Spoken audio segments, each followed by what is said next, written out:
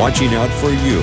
This is KEZI 9 News at 6 with Matt Templeman, Renee McCullough, and Chief Meteorologist Justin Stapleton. A single father in Eugene has a message for thieves who stole his only mode of transportation a few weeks ago. Yeah, it's not so much about the stolen bike and the trailer, but what was inside. KEZI 9 News reporter Sarah Hurwitz joins us live in the newsroom tonight with his story. Sarah? Well, Stephen Maris says that he put up a sign in his yard because the toys inside the trailer had sentimental value to his daughter. The sign read, "To the thieves who stole my beloved's bike cart, please return the toys that were in it. She would like to have them back." Amara and his 9-month-old daughter Indica live in the Whitaker neighborhood and struggle to get by on a fixed income.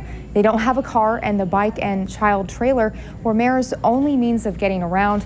About 3 weeks ago, he came outside and they were gone, along with the toys that meant so much to his daughter. You took something from a kid that they need. I mean, I use that for groceries. I use that to get her to and from her pediatrics appointments. You know, I just, everything based on that because I can't drive. Thanks to Walmart, Mara was able to buy another bike and trailer on a major discount. While they do have that for transportation, he says Indica probably won't get back those toys. Mara says that theft is a problem in the area, and I did ask Eugene Police about that. I was told that they get a lot of calls in general, but not many to report burglaries. Live in the newsroom, Sarah Hurwitz, KEZI 9 News.